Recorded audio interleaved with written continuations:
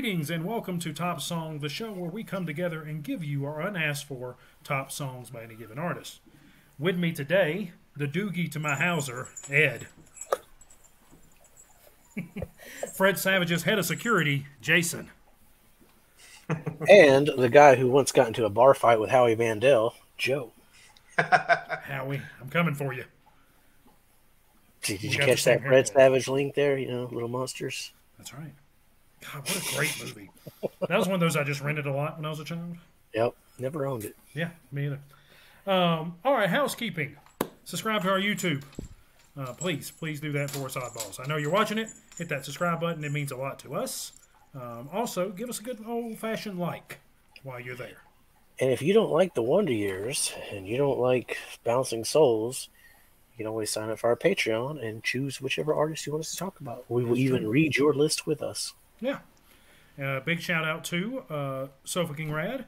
Yarbles. He is part of our Patreon, and he's lonely. He needs you there with him. He's very lonely. He's the best main tank in Overwatch, so if you need a carry, just holler for him. We're also on Discord. We're very active there, so please come and join us. Join the conversation. My dogs want to go in and out during this intro. So at least you're right there by the door. My dog's eventually going to want to come in. I'm going to have to get up and let him in at some point. All right, move your tail. So come and join us at Discord. Come show off your vinyl collection. We've got video games there. We've got 8 tracks going on. We've got all kinds of fun stuff. Come play the fork knife with us. That's right. So this is Top Songs. You know how it goes. We give you our top songs. This week it is the Wonder Years. Hopefully you have seen our rant and rank and how much we have gushed over them, at least Jason and I. Ed also a little bit. Ed also some with that. So we're going to roll with that. We're going to let Jason go and let his dog in, and we're going to talk a little bit about... So, Ed, what I had problems with getting my top 5 songs, I know Jason will probably attest to this, is I like these as albums. I like how they fit into the album. So it was really hard for me to dissect one and pull it out and say, this is my favorite song, when it was so this is part of that album. This is the references they're making. Well, that's the sign of a good songwriter, though. Whenever you do stuff like that, it's like the Mona Lisa, man. You can't just say, "Oh, look, it's just the arm of the Mona Lisa." You know, you got to see the whole thing. Yeah. For it to work. That's art. You know. You got to have the unibrow of the Mona Lisa. Shout out my unibrow folks. Jason, I was just saying while you... The hell did I walk back into? The right time. That's right. Jason, I was just saying how difficult it was for me to pick top songs out of this because these are albums to me. These are full, complete albums, and it's hard to dissect one out of it. Oh, there's a direct link on 2 of mine, so I feel you. So Ed, let's start off with your number 5. I just realized I haven't ranked my songs. I just picked 5 of them, so we're doing that while you're going. Okay. Well, I didn't give this album much love, but I did like the song, Cardinals. I need to dive a little bit more into from No Closer to Heaven. I think caught between the lies you've been fed and the war in your bloodstream, I would have been there when you needed a friend. I was off on my own again. I don't know. It's a good tune. I like the lyrics to it. Again, it seems to be referencing a lot of his issues, but I enjoy it, and I'm gonna pick that as number 5. Right. And nobody on this call is as good as Soupy. You'd have to hear him sing these lyrics. We read off these lyrics, and we're tone deaf, and we're horrible. But the way he sings some of these things, I don't understand. Yeah, there's a lot of feeling. There's a lot of feeling behind it. Yeah, a lot of emotion. Jason, give me your number 5. My number 5 is actually not technically on the album, but it's Me Versus the Highway.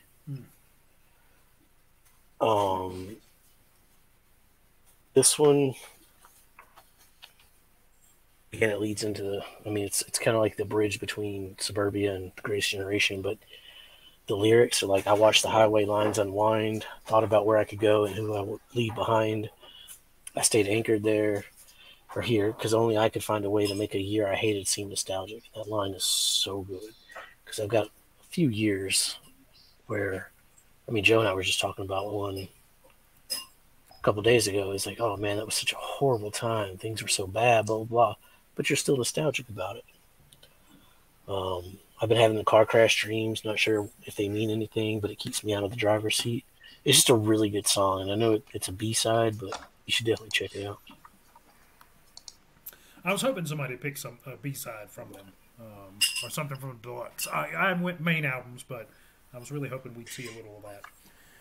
My number 5 is Washington Square Park, off of Upsides. I think this is like the one where I don't need to tell you where they're from, but we're going to do it just for your benefit.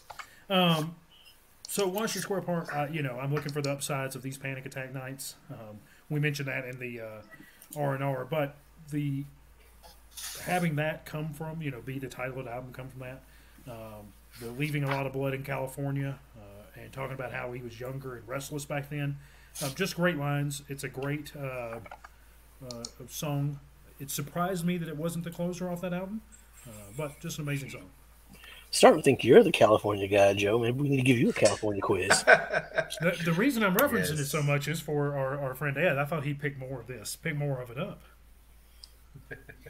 Yeah, again, I got to give some of these another listen. That's right. Yeah. Jason, give us number 4. My number 4 ties into my number 5, and it is Passing Through a Screen Door. I've kind of already talked about this one a lot in the other video, but the line, well, the Highway 1 just kind of, it suckered me, it's like, whoa, he's talking about that other song.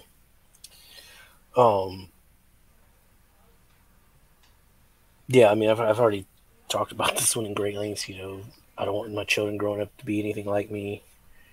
Such a great line. It's sad, but yeah, this is when this song, this is the first single I think came out. Like, I called Cowboy. I was like, "Oh, did you hear the new Wonder Years?" And we're like, "Oh my God, this is amazing!" Oh. So yeah, that's a great song. Absolutely. My number 4 is My Last Semester off the Upsides. This has made it into my favorites mix, and I heard it and I was like, "What is this song?"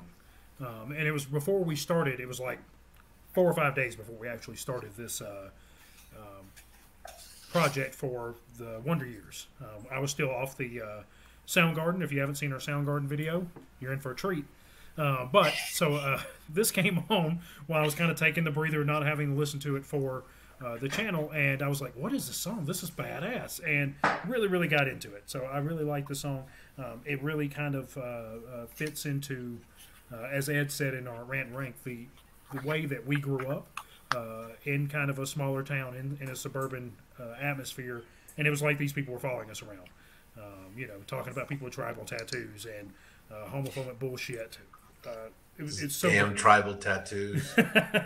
And the line, I don't make sense to anyone but my best friends. I'm sure everyone feels like that, but that was something that growing up, being someone who thought or wasn't exactly in the mainstream of thought in our small towns, that one really hit me, thinking back into the past.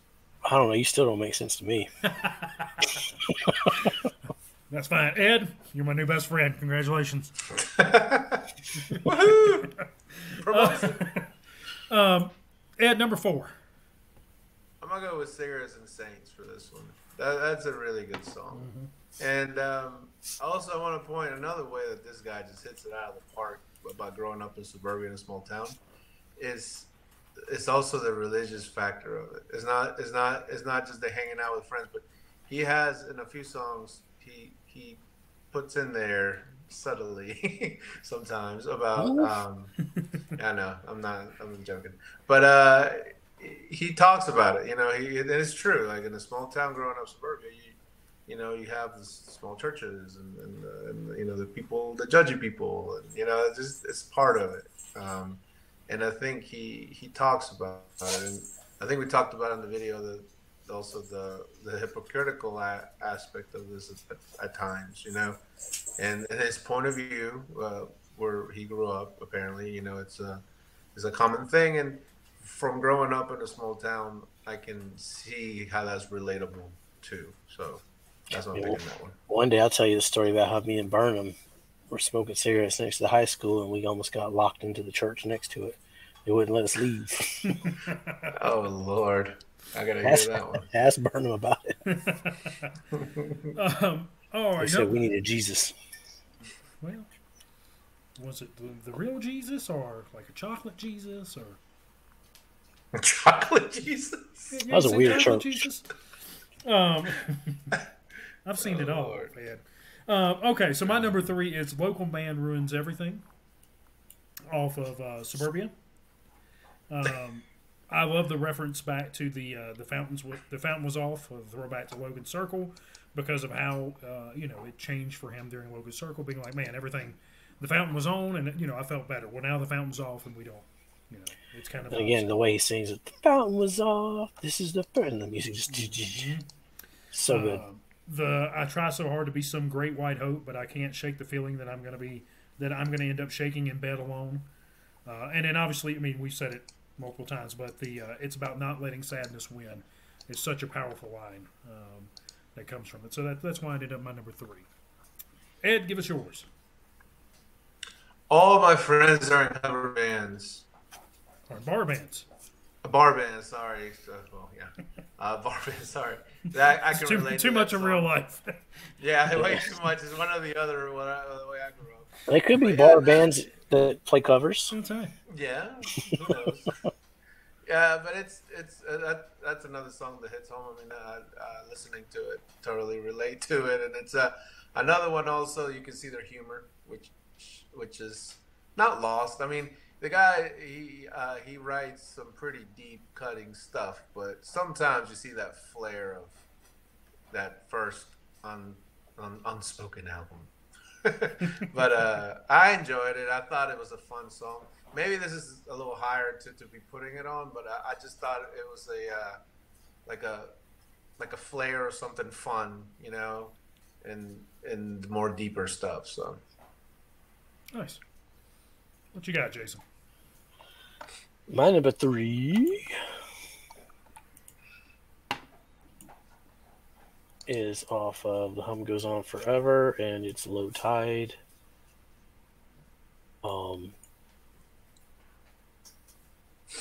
This album, what happened there? This album, Well, Inside Baseball. they released like 5 singles off of it before it came out, and just every one they put out just got better and better. And I've already talked about this song like in great depth on the other video, but so I guess I'll talk about the music on this. The music it's fantastic. It changes. What's the word? Like melody, like so many times that it still sounds like the Wonder Years, but it's definitely an elevation of music compared to their previous work. And the lyrics are just fantastic. I mean, it's a phenomenal song. Ed, give us number 2. and again, the way that I pick these is the relatableness, and there are some songs like you guys were speaking of that I need to dive into some more. So these are the ones that are surface level relatable. So I'm sure there's more that I have to dig. But Suburbia, the whole line about the town being dead, and it's perfect. Like, it's just the way he talks about every business on Main Street collapsed except for Morgan's mom's place. That is so relatable. And growing up where we did, I remember when Walmart was trying to build a spot in, I think, Fairhope, and they were like, "Nah, bro. Like, you're gonna have to build it like way down." You know what I mean? And I didn't get it at first, but now you're older, you're like, "Oh, that's why they did it."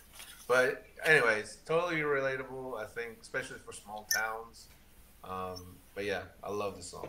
It's a good one. Good lyrics and good music behind it. Jason? All right, I purposely skipped this one in the other video, so because I knew I was going to want to talk about it, and we were probably running long in that one. But it is, I wanted so badly to be. Why do I keep doing that? I wanted so badly to be brave. I say a lot. I noticed watching your previous videos. So this song is about, again, it's off No Closer to Heaven. It's about that friend that he couldn't save, and he paints a picture, and I might have to read every lyric on this song, so you'll have to bear with me. But it tells a story, and you can picture it. Well, I cut open my palm and held it out to you. You did the same with your old army surplus blade. My blood's never as warm as I expected. You grabbed my hand, adorned it in wildflower war paint.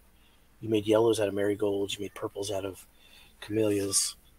We charged headfirst into the woods with bows and arrows drawn, crudely fashioned sticks and rubber bands and spray paint. We swore ourselves protectors from all the evil in the world. You weren't born my brother, but you're going to die that way. We ran alone in the falling snow, barefoot down Wickles Road. I watched the bruises grow. Strangely beautiful, purple and yellow. You said, don't take me home. Your father came in angry like a thunderstorm. He tossed you room from room. He tossed you room from room, and I watched the color draining from your face. Fault lines started forming underneath all of your floorboards. We sat terrified, waiting on an earthquake. I watched you put on a brave face. I wanted so badly to be brave. They kicked you out to teach you what a man is. I don't think I'll ever know what that means. They'll put a gun into your hand and call you weak until you're violent. Don't believe it. They're hateful because they're empty.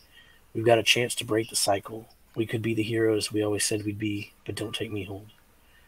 It's such a sad song about a childhood friend who is going through some bad stuff at the hands of their parents, and it's just a phenomenal song.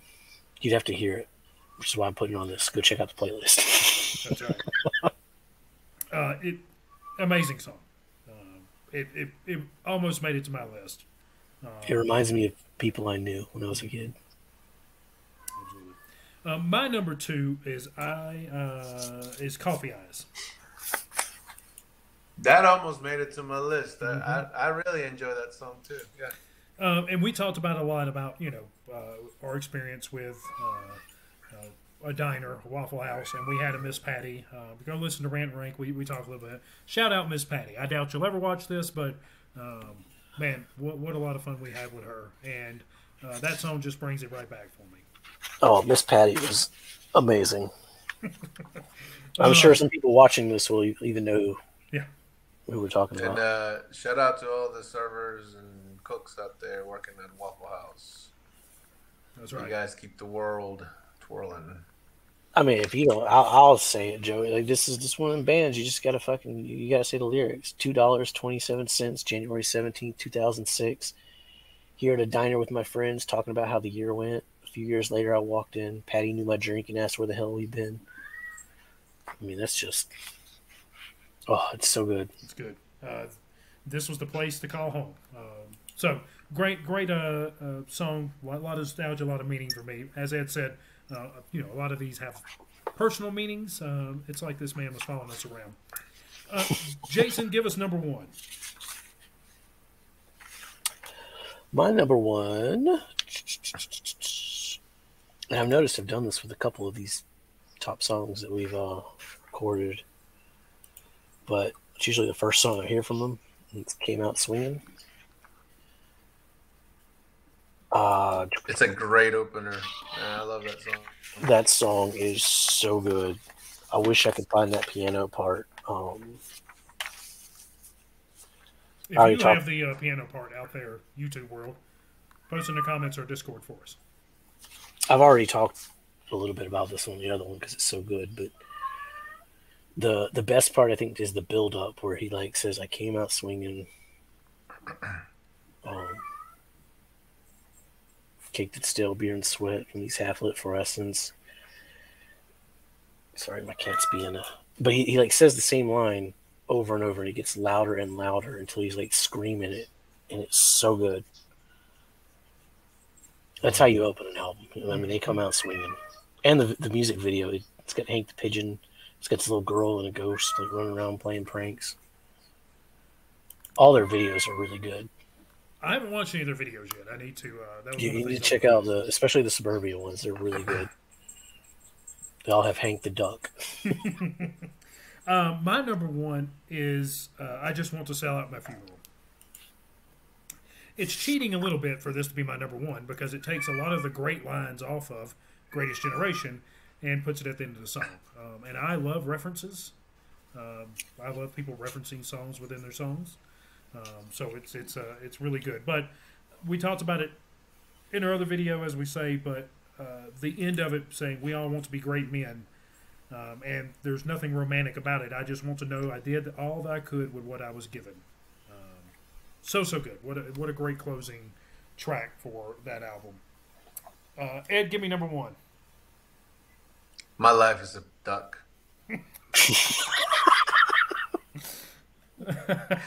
My Life is a Pigeon is I think is the most memorable song. It has the hook on the chorus. It's fantastic. Very well written. It will stuck in your head if you have never heard them before. I would suggest this song first. I think it's a good. The whole album is great, but I think this song out of the whole album should have been the single for it because it's just it is a good pop punk song, and I like it. So and the chorus is catchy. It might have been a single. I don't think so because they made videos for Living Room Song and Don't Let Me Cave In. So I didn't see it on there. Maybe they do have one. I'm not. Maybe not. I don't know. But it's just such a good song. I mean, I don't know why they wouldn't have. I mean, it's just catchy. You know, you figure that'd be the one that they put out there. But I mean, the whole album could have been a single, almost. Yeah, that's true too. I just think that's my favorite top one of this album. Awesome. All right. Well, we have a new segment today, and it's called the Wonder Year Quiz for Jason and Ed. And they're really excited about Before you this. get into that crap, we don't have a single crossover, do we? I don't think we do. Well, and nobody picked Dismantling Summer because I still wanted to talk about that song, but oh well. Was All My Friends Are in Bar Bands? Was that the only happy song? Not happy, but like, depressing song picked. Yeah, I'm starting to think Ed's right. Maybe you and I just like the bad music. You know, I Wanted So Badly to Be Brave is very depressing. Yeah, there's a lot of depressing things running around here. Cigarettes and Saints. Yeah. You know, we ain't gonna talk about that. We'll do the White Stripes next week. We'll be happy. That's right. Yes. All right, new segment. Garage rock, baby. So, Ed, Jason, are you ready for your White Stripes, your Wonder Years quiz? Bring it on. Excellent. This mother. As referenced in The Paris of Nowhere, who is Saint Nick Foles? Ed, you're supposed to be this is supposed to be your question. You see how he just comes up? Oh, Ed, you should have known this. Yeah. What the hell? So he's Super Bowl winning quarterback for the Philadelphia Eagles. Oh, yeah, football. Okay. Woo. All right, so number one, so I don't have a big X here, but we can do that. Sorry, yeah. In the song "My Geraldine Lies Over to Delaware," he referenced being pumping his own gas again. In what 2 U.S. states is it technically illegal to pump your own gas? What the fuck, Joe?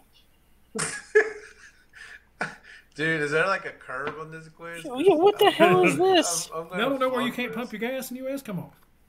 No. New Jersey, No. which is what he was singing about, and Oregon.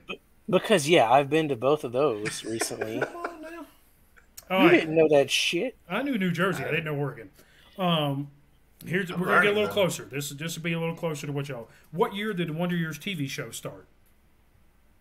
1980. 82.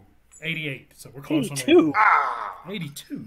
I was going to say 88. I was or throwing a 89. number out there. I have no idea, but yeah. What Because year? Kevin Arnold was the same age as me. Yeah.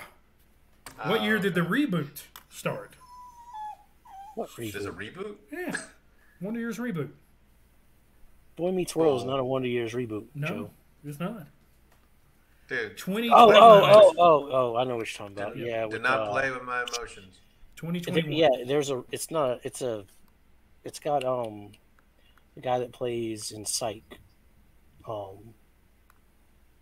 Gus from Psych is the dad. It's an African American family. We watched the first couple episodes. It's actually decent. What happened at the end, the last show of the Wonder Years? Yeah, Joe, what happened at the end of the last episode of Wonder Years? So what they did was they copied an older sitcom, which was kind of unique, you think, at that time. But it was like the Bob Newhart show. He woke up from a dream. Nope. No. I just made all that up. I knew it wasn't right. The dad. Well, I'm not gonna. I don't know if it was watching. Spoilers, please. Spoilers from here. It made me sad and angry at the same time. Sad because of the dad, what happens to the dad. I love the dad in that show. And angry because after watching that thing over and over again, you expect certain people to become more than friends. Okay. But when I was like, and then I met Winnie Cooper at the airport with her new husband. But it fits. That's real life. I mean, because I had a girlfriend. It does not. I had a girlfriend at the time when we were watching that show, and I'm not married to her now. Mm. So I mean, was she Winnie Cooper? But you're not. I did not spend time watching. Yeah, she was Winnie Cooper. All right. So no. All right. Who is the who does the narration for the Wonder Years, Joe? It is. Quit Googling. Great question. I ain't Googling. It was, I should know. It isn't Fred Savage. We're going Fred Savage. It's not him, but. No. Because he was a child.